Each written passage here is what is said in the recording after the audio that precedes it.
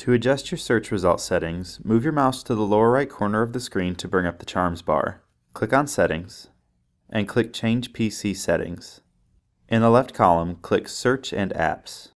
Search should already be highlighted in the left column. To the right, at the very top, the very first option you'll find is the ability to clear your search history. Below that, you have the option to use Bing to search online. If this option is on, whenever you do a search in Windows, it will search both locally on your computer and look for online search results as well. You can turn this off by clicking the toggle if you want. And below that, you can customize whether Bing provides you with personalized results or not. Scrolling down the page, you have Safe Search, which lets you filter adult content from your search results. You can also turn Safe Search off entirely if you want.